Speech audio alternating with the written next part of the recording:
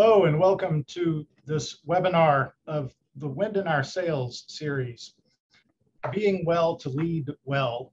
My name is Carl King and I am the Associate Director of Development at Duke Divinity School. I'm sitting in for Michael Brickhouse, our Director of Alumni Relations, who is on his paternity leave. You'll be glad to know that his son and older daughter are doing very well, as is his wife, Kristen. Michael is transitioning within the Divinity School into a role at LEAD, our partner organization. He will not be alumni director in just the next few weeks, but we'll be announcing a new director very soon. We look forward to sharing that news with you. Before this session, all our presenters are present and they are introduced in the video. So I'll let the video introduce them, but I'd like to open us with a word of prayer first. Would you pray with me? Gracious God, new every morning is your love. All day long you are working for good in the world. Let us pray. New every morning is your love, great God of light. We give you thanks for all that you do in our lives. Those of us called to ministry can find ministry to be so depleting, so challenging. As rewarding as serving you is, Lord, we are called upon in so many ways that we, being human, can be brought low. In this time, Lord, we ask your blessing that the conversation and thoughts might indeed be encouragements, that your people may be comforted, consoled, and strengthened to serve you in the ways in which we know they're able to fulfill the gifts you've given them in full. This we pray in the name of Christ. Amen. During the video that will play in just a moment, I want to ask you, if you would, to please submit your questions in the Q&A. I'll pull from those while after the video when we have a question and answer session with our presenters. We'll watch the video now. Hello, I am LaTanya Agard, and I'm glad to welcome you today to the next series of conversations in the Wind in Our Sails seminar. We're grateful today for Duke Divinity School, for our alumni community, and the various voices that we're going to share today. Our topic for our seminar today is Being Well to Lead Well, Leadership Resilience in Troubled Times. It's no doubt that churches and individuals, families, and clergy have experienced great distress during the pandemic, before the pandemic, and we know it will be sure that troubled times will come after the pandemic. Our hope today is that we can review narratives of faith, of connection, of hope, and that these narratives will challenge and nurture clergy to return to those same stories in their lives so that they can bounce back, so that we can move forward, or maybe even stand still and endure our difficult times. Today, you're going to hear from the voices of incredible women who are leading in various ways. You'll hear from Dr. Anethea Portier-Young, who is on staff at Duke Divinity School. You'll hear from the Reverend Melissa Flora Bixler, who's serving as the pastor of the Raleigh Mennonite Church. You'll also hear from Dr. Monique Antoinette Williams, who is the founder and leader of the nonprofit, the Heirloom Foundation, which is located in Houston, Texas. You'll also hear from me. I lead the Transformation Fellowship Christian Church, located in Apex, North Carolina. I'm also a spiritual counselor or spiritual mentor here at the Duke Divinity School for the D-Min students in our current cohort. Again, our desire today is to offer up our stories and perspectives.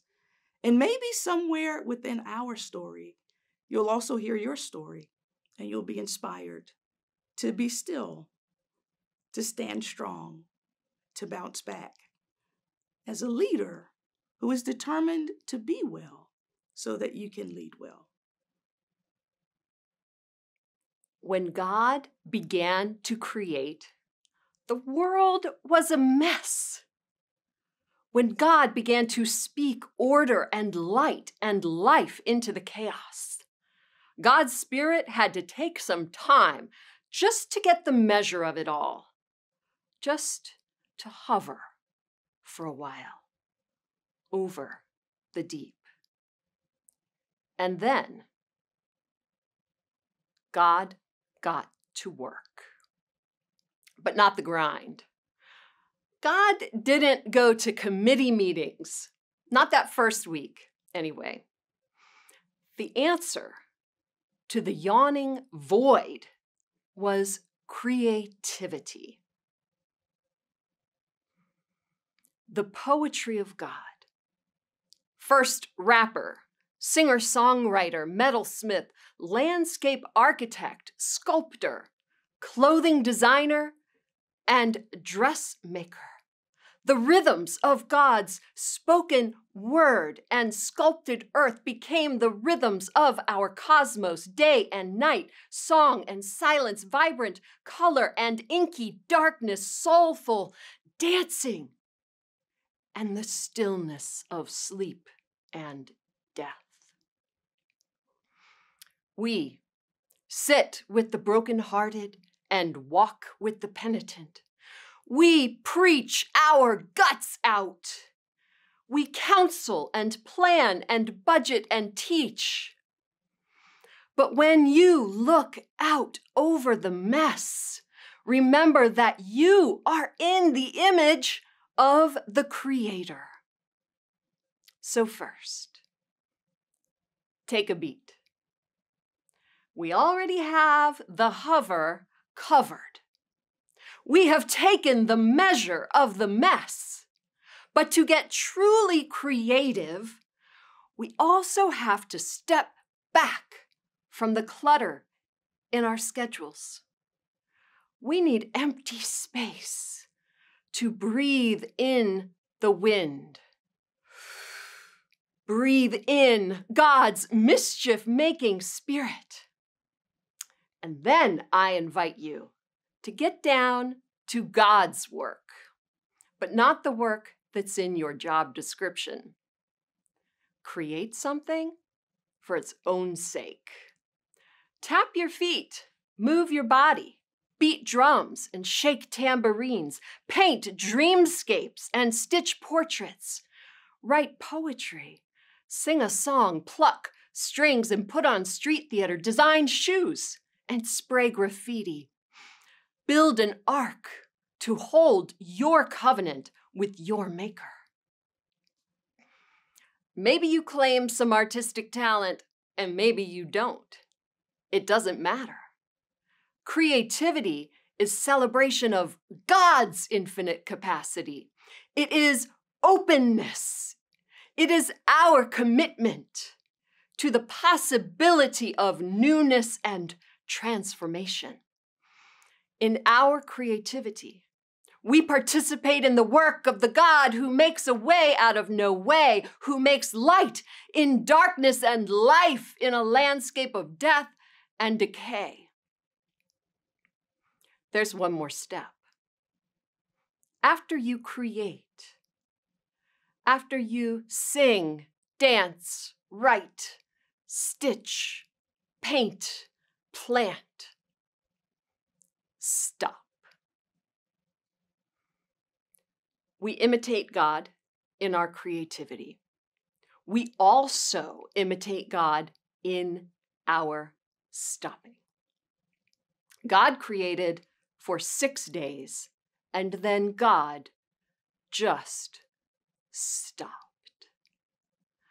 God let this world God made do its thing, all the things it was made to do.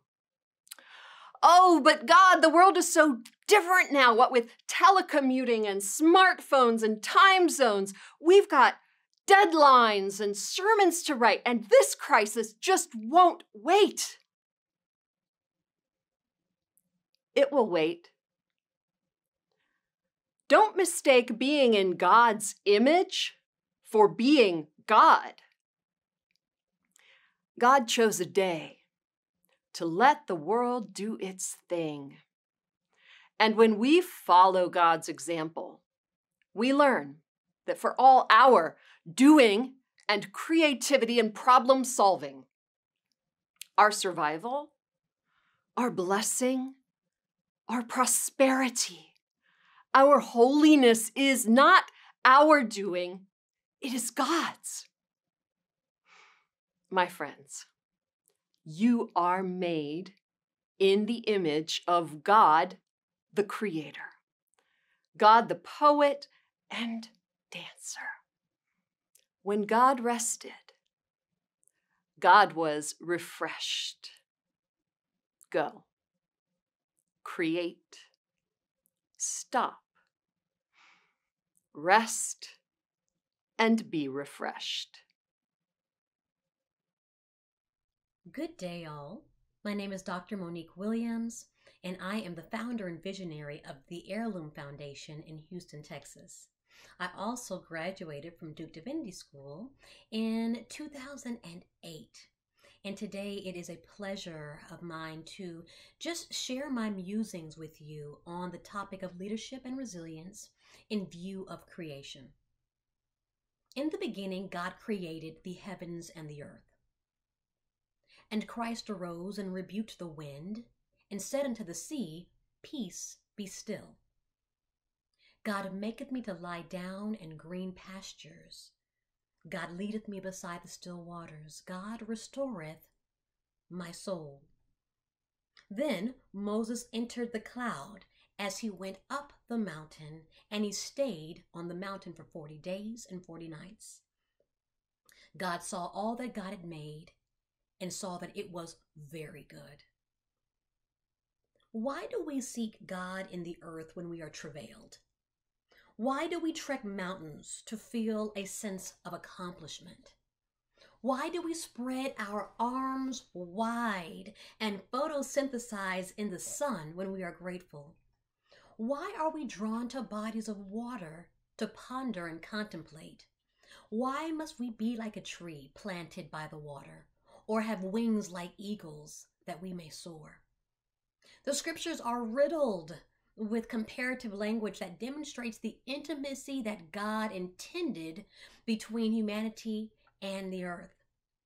The earth is the embodiment of what it means to operate at the peak of our purpose, when we are functioning exactly as the manufacturer intended, when we are our best selves. Mountains represent challenges turned victories. Valleys depict fear turned courage. Rain is hope for dry places. The sky above illustrates limitlessness and freedom. And the ground below demonstrates certainty and sure-footedness. We are a part of God's creation. In fact, I submit that we have woefully missed the mark in our understanding of, or misunderstanding of, the gift of domination given to Adam and Eve in Genesis 1. And I take issue with the fact that God would have us subjugate, vanish, defeat, crush, quell the physical manifestation of God's words, God's creative imagination, and God's love in the form of the earth. We are not supervisors, foremen or women, master or slave holder. At best, we are stewards of the earth, and at most, we are homoousios, of the same substance. Isn't it in Genesis where it says God formed humanity of the dust of the ground? The dust preceded us and breathed into its nostrils the breath of life, and humanity became a living soul. When we think about what it means to be made of the earth and mimic the characteristics of the earth, I feel like we only see it in the form of productivity. We are obsessed with the idea that we must create and manufacture and construct, plant the seed of knowledge and grow a career, plant the seed of love and harvest a family, plant the seed of financial savvy and produce financial security, plant the seed of effort and harvest success. But what of the season when we don't plant? When we don't dig or weed or prune or pick, what do we produce then? Nothing. We produce nothing. We rest. Let the land be renewed and lie uncultivated during the 7th year. Let it lie unplowed and unused. Let it lie still. Your rest allows the living things among you to be refreshed. In other words, your rest leads others to rest. As women, we are seen for our utility and celebrated by our level of busyness, thus neglecting one of our most inherent needs. Not breath, not sun, not food, but rest. And on the 7th day, God finished the work and rested. So this is less of a lecture and more of an invitation to consider that God saw fit to demonstrate rest, the same way that God demonstrates patience and love. We understand resilience to be the capacity to recover quickly in light of or despite difficulties. But I wonder, if we followed the example of God in creation and let others do the same, would we be studying, celebrating, obsessing, awarding trophies for resilience? Or would we simply be living our best lives? Thank you. My family was broken, literally broken. My daughter's elbow hosted a radial head fracture. My spouse hobbled around on a bionic-looking leg brace that supported his torn ACL. My son proudly held out a pen to all passersby who might be willing to sign his arm cast. Eventually, my youngest child asked for a wrist brace of her own. She felt left out. These were weeks of chaos in our household. But the first Sunday after these myriad of injuries pounced on our family, we dutifully hobbled and wobbled and dragged our bodies into church for worship. We didn't have much of a choice. After all, I am the pastor. If you're like me, I spend most of my pastoral attention on attending to and caring for and organizing care for the people of our congregation. I check on Mark, who's had a difficult time staying on the wagon during the extreme isolation as a single person working from home. I call Judy to make sure she's getting enough visits to feel sustained and whole. 2 babies are born in the same month, and we are a flurry of meals and diaper deliveries. Our church is a community that actively and materially cares for one another.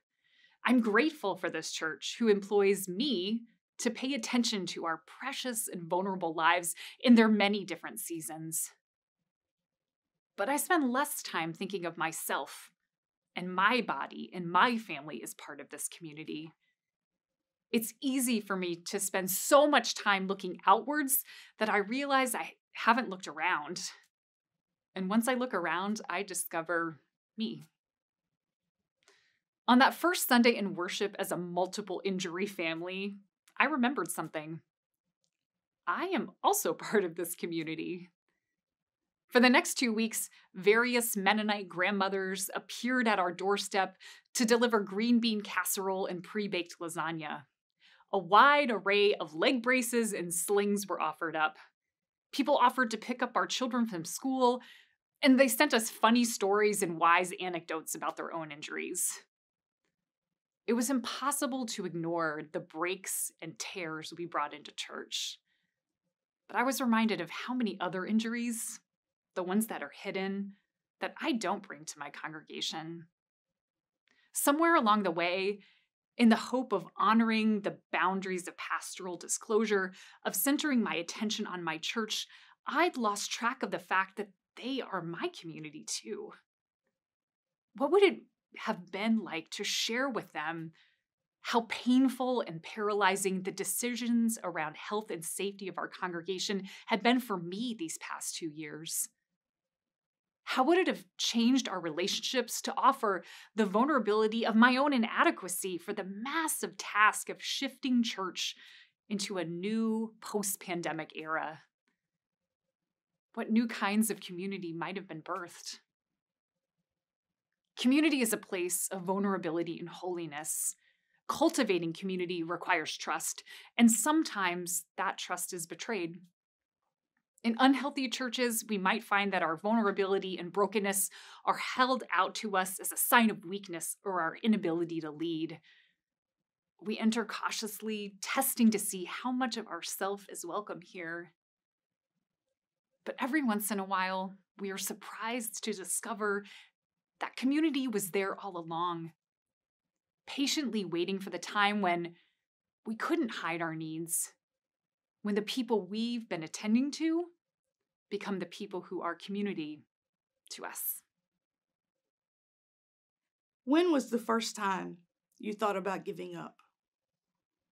Were you a kid on a baseball field and you missed catching the hit that was a home run for the other team? Maybe you thought about giving up when you didn't get the grade you wanted on your AP chemistry exam. Maybe it was later in life. Something happened. Maybe it was cancer. Maybe your husband or your wife decided he or she didn't want to be with you anymore. Maybe you wanted to give up when you couldn't find the partner that you really, really wanted to spend the rest of your life with. And you thought, you know what? I'll just throw in the towel. I look back at my own life and I can see so many moments when I wanted to give up. I wanted to throw in the towel. I wanted to sit on the sidelines and just give in to the feelings of despair and depression and anxiety that were overwhelming at the time. The sense of isolation and defeat that I believe visit all of us are very familiar to me. When I think of my life as a clergy person, as a pastor, as a ministry leader, I can name so many moments that have been difficult for me. Moments when I did not see eye to eye with the church leadership who were leading alongside me, but saw ministry and mission in a way that seemed very foreign to me. I remember once being around a table with people I loved and respected, but I felt incredibly disconnected from them because their vision of church life and ministry was in such discord and dissonance with mine. And I thought to myself, maybe it's time to simply give up. Maybe it's time to move forward. Maybe it's time for me to find something else altogether to do with my life. That wasn't the first time, and it would not be the last. My point is simply that as people and as leaders, we face difficulties every day. For some of us, those difficulties come to us in the form of physical sickness. They come to us in the form of mental and emotional breakdowns. They come as eviction letters and foreclosure letters. They come in so many ways. And yet, here we are today. For me, getting here was not easy. I got here through my own connection to Christ. That sounds so simple. It sounds so trite. It sounds overly simplified, but it's the truth. As I think about what it means to be well so that I can lead well, I return constantly to my own relationship to the living Christ, the Son of God, the one who has come to set me free.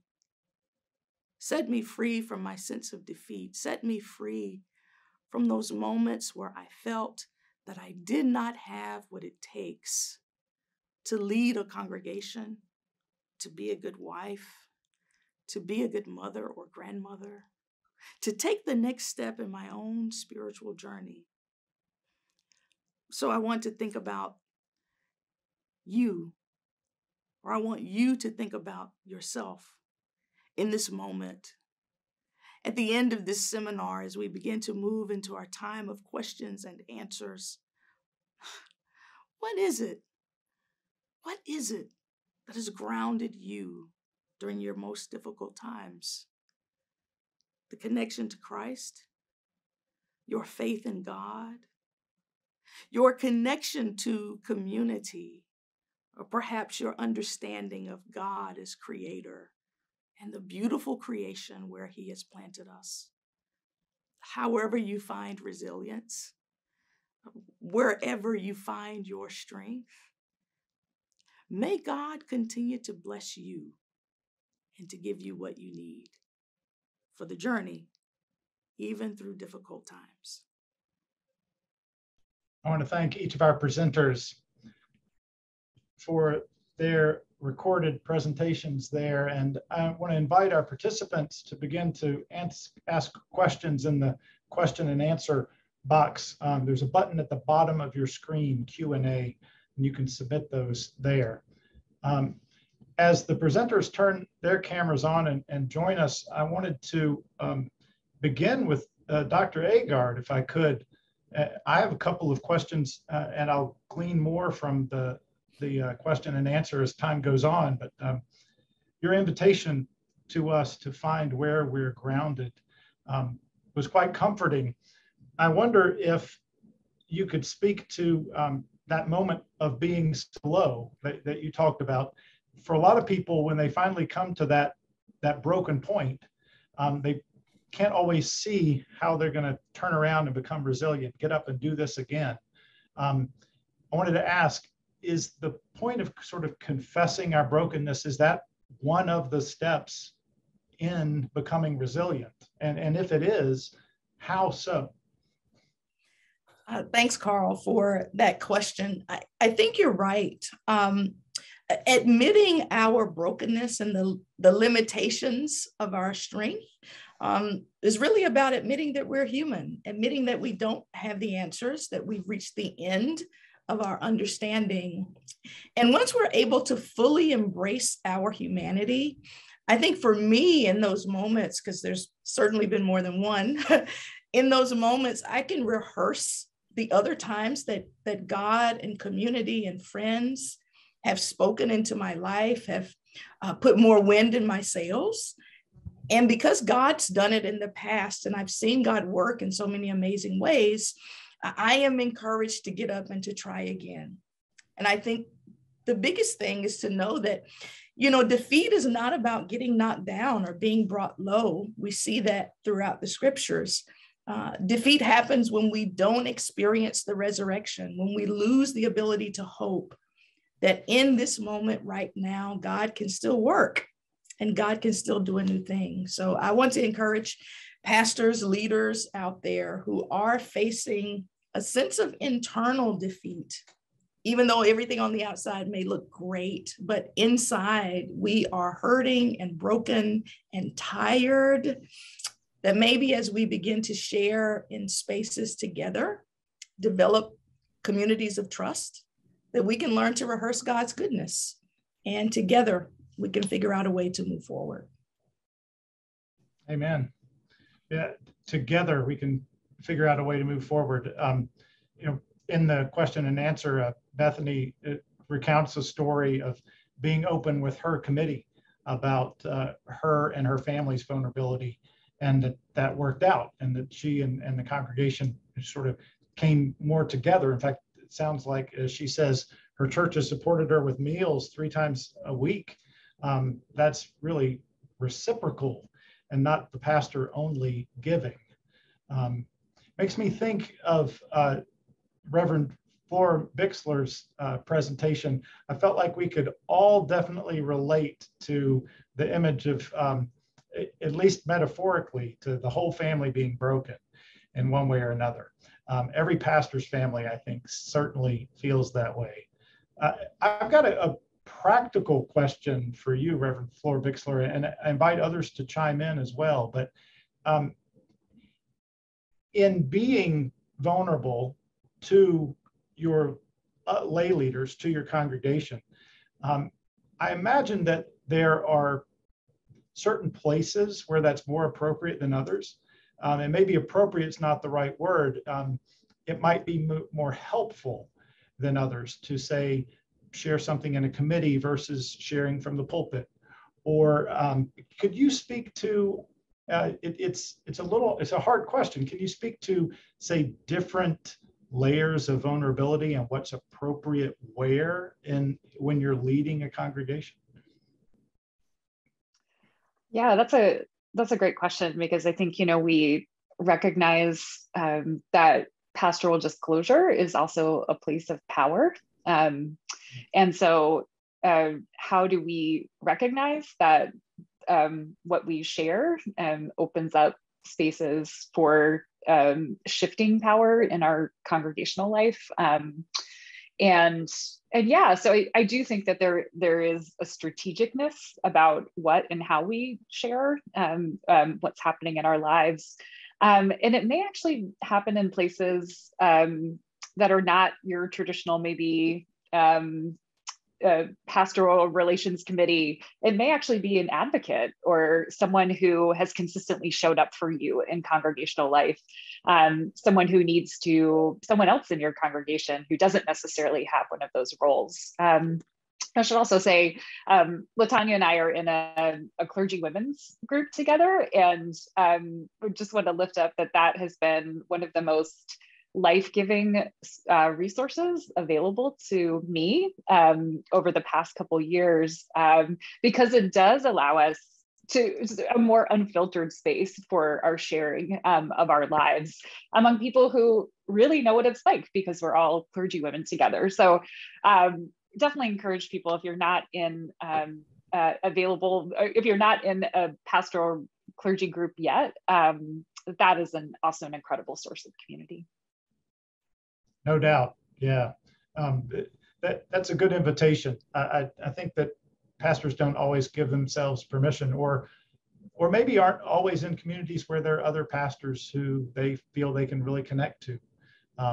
Maybe this Zoom culture we're in now, while we'd all love to be in person, maybe technology can link us together in more ways than we would think.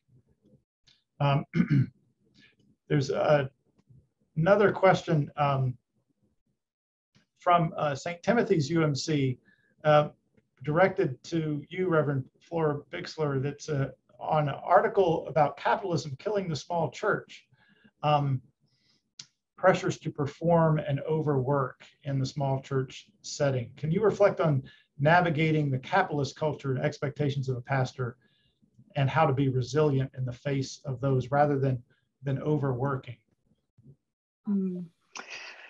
Yeah, I mean, I think this is also one of those places that we need to resist, is that pastors are not being paid a fee for services. And if we have developed a culture of church that treats the pastor primarily as another employee to fulfill a gap in programming or therapy, we have people to pay to do those things in our lives. Our primary role is to be witnesses to the resurrected Jesus Christ and the common life of the body of which pastors are a part. And so I think that's something that we need to be aware of in our context. But if the other thing I say in that article is we also have to help our congregations and our congregants know how to organize to not have the kind of work life that overwhelms them with busyness, where they're work martyrs. And so I hope that churches begin to, and especially in light of the Great Resignation, to be a part of labor movements in more robust ways. Yeah, well said. I remember someone saying that they've stopped talking about work-life balance and have started talking about life-work balance to prioritize the life. And your answer reminds me and makes me think of Dr. Williams' presentation. And a practical question for you, Dr. Williams, but it's right along the same lines, because so Reverend Flora Bixler was just talking about the temptation for pastors to be sucked into that productivity mindset. And you spoke very movingly against that and kind of claiming what I found really helpful, the invitation for us to reorient ourselves in creation and homoousios, that we are dirt. We are with one substance, with God's gift of creation. How do we rest in a way that invites others to rest? Like, can you speak to say practical practices that kind of put that rest on display in a way? A wonderful question. Thank you so much. So I believe that we have to kind of get away from looking at rest as something so different and so alien and so separate from the things that are necessities to us, right? So if I want my family to eat well, not only will I prepare a meal, but I'll demonstrate what eating well looks like. I will make that look like something that is absolutely like what I needed all of my life, right? I make it appetizing. I take time with it. I present it. I embody this experience. And so eventually they don't just do as I say, but they do as I do. Because wow, she's eating well and she's taking care of herself, and she is controlling, weight, and she's controlling her blood levels and all this other stuff. So I've exemplified this, and they want to do the same. So I feel like it's just the same as that. We look at rest in the same way, not something that is, earned, but something that we absolutely do. And then they see what rest does for us, and they want some of that too. Now, if we're waiting until we absolutely crash, then we just look sick, right? If we just that's not necessarily what we talk about. When we're talking about rest, crashing is like we're in trouble, right? But when we exemplify rest, when it's in our calendar, as it is a lunch meal, a lunch date, as it is a meeting that we might have, something that's a priority that we cannot forget, because if we do, there is consequence, then maybe we will begin to do this more naturally. I'd love to say, hey, just feel it, just make it happen. But right now, in the time that we're in, when we're required to put everything down and make a schedule for everything, do that with rest until it's something that we just do. But I think it really is about exemplifying and embodying and making it a priority, and then helping people see the transformation that including rest in our lives has done for us. People respond to transformation. So that practically, honestly, writing it down, making this something that we do as part of our schedule, like eating and sleeping and accomplishing tasks, until one day we just do it the same way that we pick up a meal on the way home. The same way that we will not forget that important meeting every Tuesday at 5:30, until it becomes something that is a part of our rhythm. Your answer is convicting me to maybe return to the practice of an automatic reply on my email that I'm not available. Too few of us, I think, can do that sometimes. But seeing the transformation, that's helpful reminder for us to witness to what changed habits ourselves have produced or have resulted in for us. I want to invite our participants on the webinar to submit their questions in the Q&A. One that's come through right now it gets at a deep issue. And those of you who serve congregations, I wonder if you can answer this. Do you think it's correct for pastors who are separating from their spouses or getting divorced to be so public about it on social media?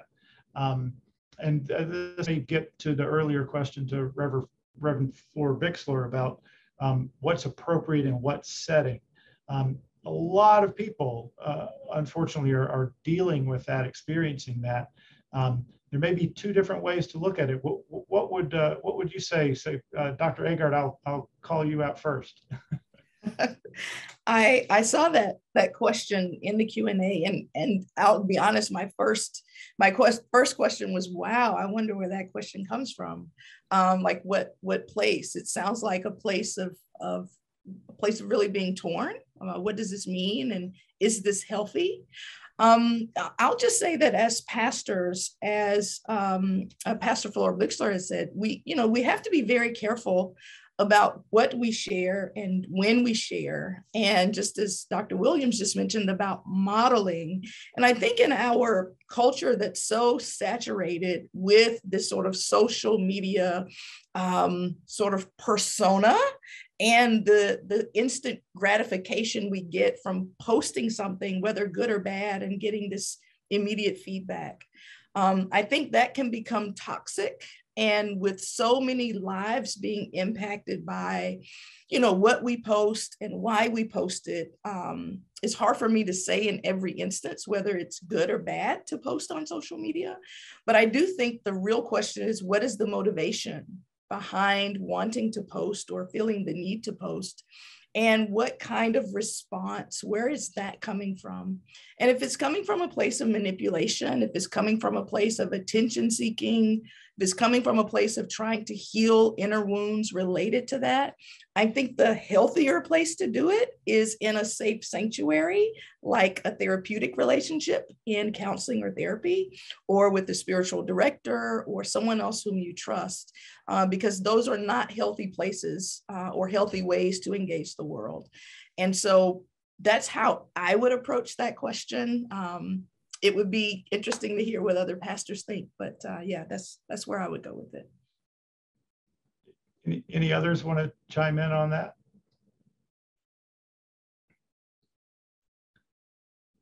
It's a big topic, and well, as with so many topics that we deal with, fraught with a lot of emotion on both sides. So Dr. Portier-Young, your presentation really just made Scripture come alive for me when you talked about God hovering over the mess and being, and I love this, being rapper and metalsmith and dressmaker. All those things are true, and I just had never thought of it that way. I wonder if you could speak to pastors, right, who we turn to Scripture over and over again in order to provide something for other people.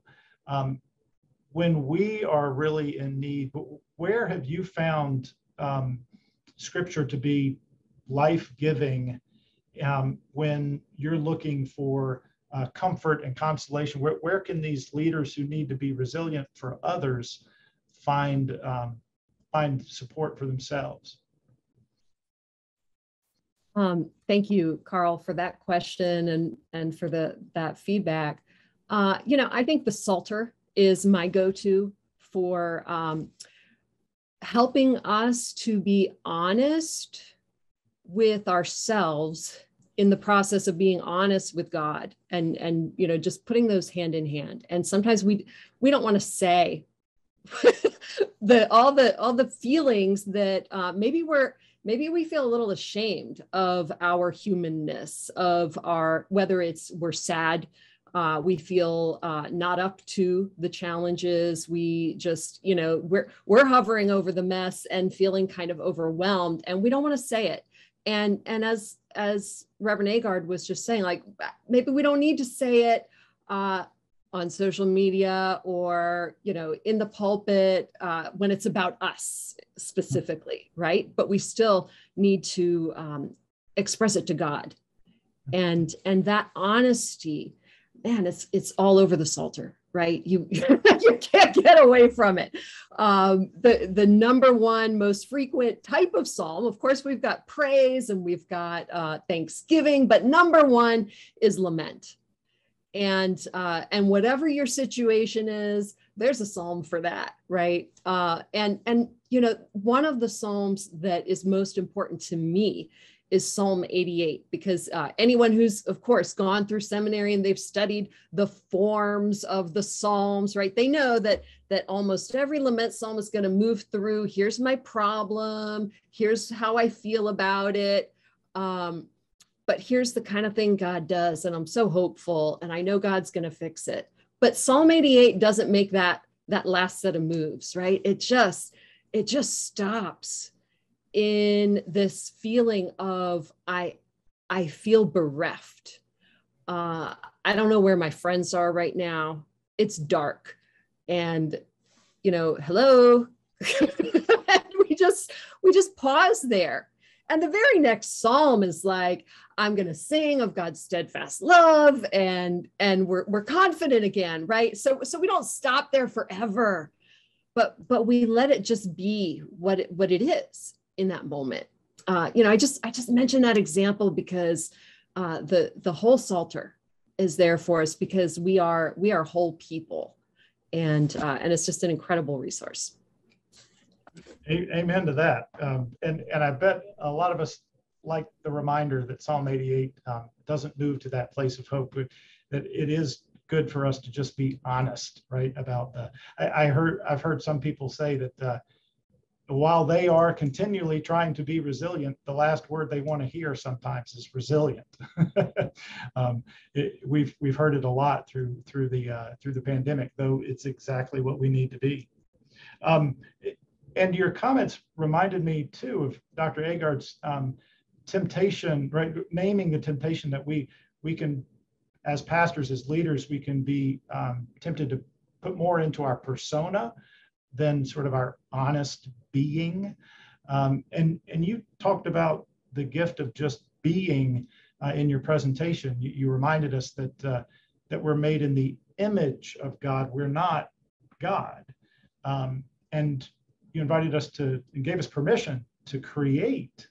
Someone has offered a question here in the Tommy Grimm has said, can you talk a little bit more about the create and rest rhythm? What's the significance on focusing on creativity and creating versus work?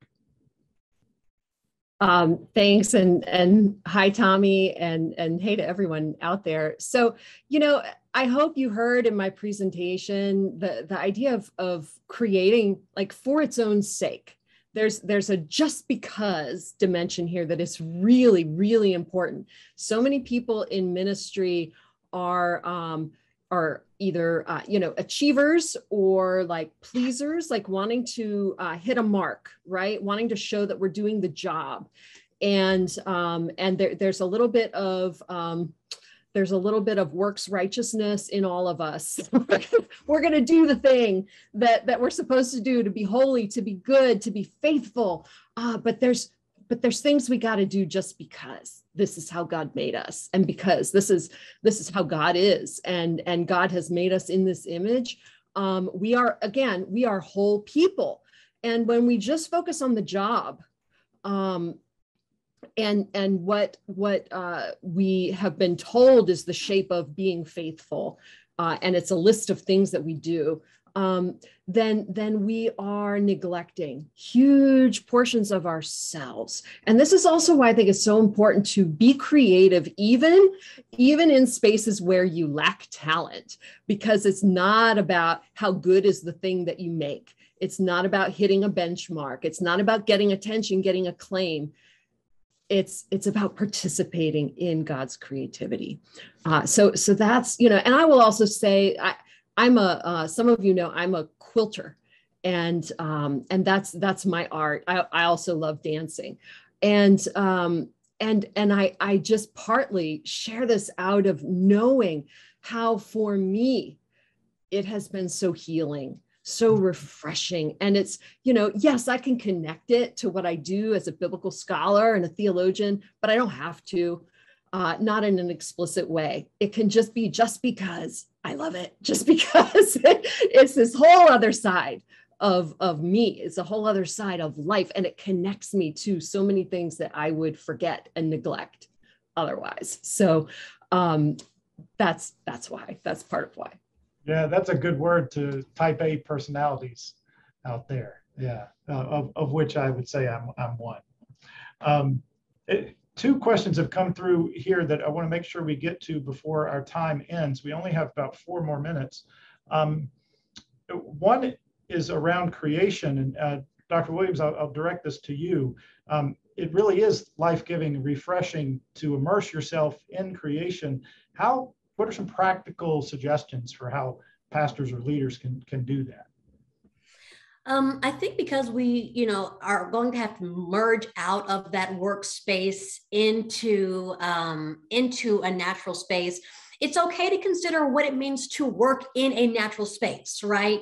So maybe all of us cannot afford right now to go away, turn off our cell phones, retreat into the wilderness as I could do like right now. I don't need any prompting, but consider reimagining what communion looks like outdoors, what fellowship looks like outdoors, what church and our work looks like outdoors, because beginning there, not being confined into, inside, already invites people to understanding that this is also a part of who we are in worship and as a community. I think that we kind of every so often kind of point to like, okay, we're going to do a picnic outside, on so-and-so day, 3 months from now. But what does it look like with us saying one day, you know what, hey, it's First Sunday, we're going to go to this park, or we're going to go, to this body of water, and we're going to be with God in this way. So I think first working our ministry into creative spaces and into nature would be one thing. And then when we do that, allowing the imagination of our children, we should rely on our children, our youth, to help us connect in these spaces. So when we now change our location, now we can invite our children to help us reimagine what it means to breathe the air and to touch the water. And, and all this might sound just so, I don't know what it sounds like to you, but let me tell you how important it is to see that God has already imparted God's self in character in the earth, standing tall like a tree, flowing like wind and water.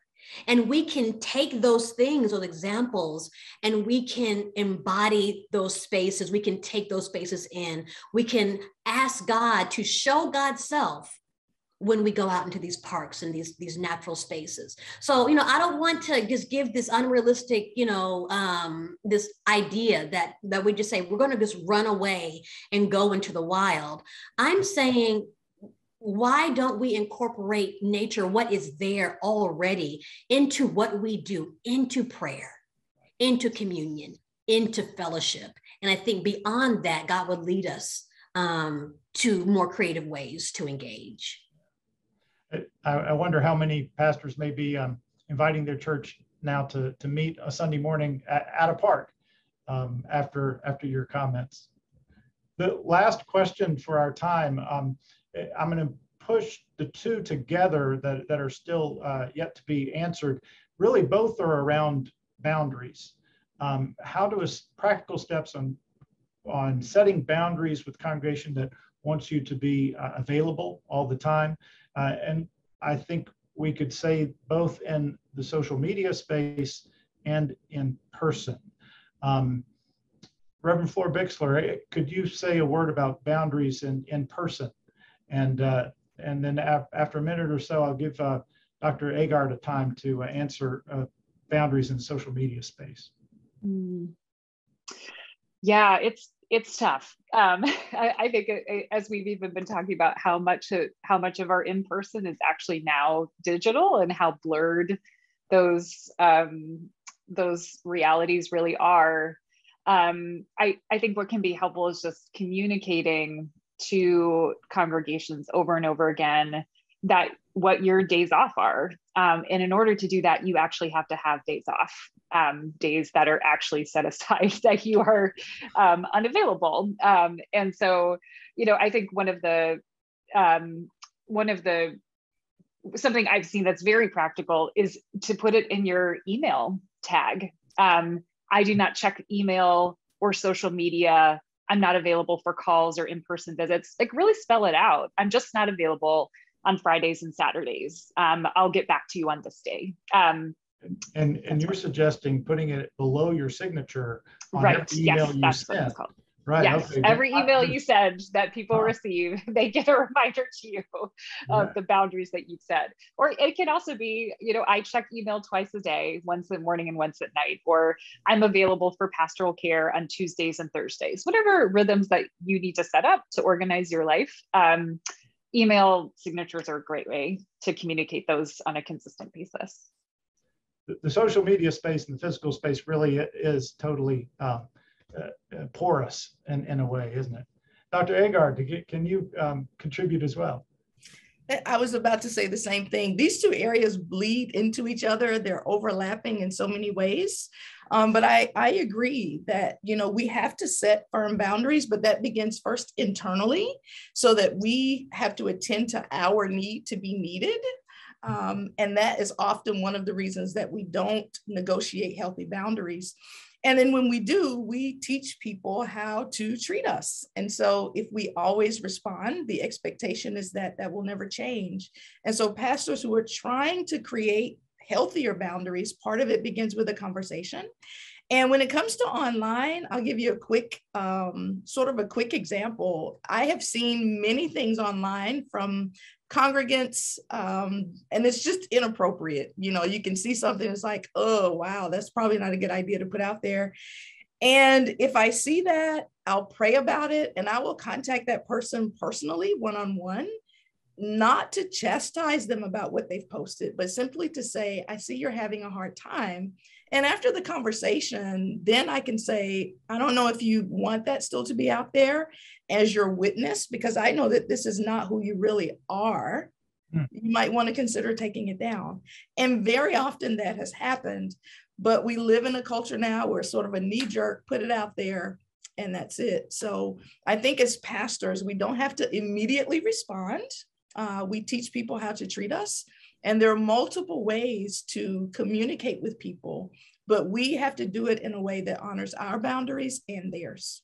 So, yeah. I appreciate all of you, your participation in this, your answers to the questions. I know that there are more coming in, but our time, unfortunately, has come to a close. And I want to make sure we have time to pray for all those who've been participating by viewing this webinar, and to encourage more conversation to come out of it. Our next webinar is next month. Everyone who registered for this one and participated will receive the video from this, and they'll also receive the invitation to sign up for next month's webinar as well. So again, to presenters, thank you very much. I want to lead us in a word of prayer. Would you pray with me? Gracious Lord, I ask for your blessing on all those who participated today. Indeed, there is a meshing together. The boundaries are porous between being in person and being online. For Lord, I know you have gathered all of us together today. May the seeds planted in this hour grow to nourish your servants. And may we remember that we are not you. We are only made in your image. And being made by you, let us hear again your opinion of your creation, of us. You called us, you called your world, you called all that you made very good. We give you thanks, O Lord. In Christ's name, amen. Thank you all again for your participation online, for answering questions, for asking the questions.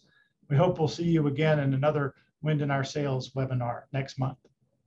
God bless.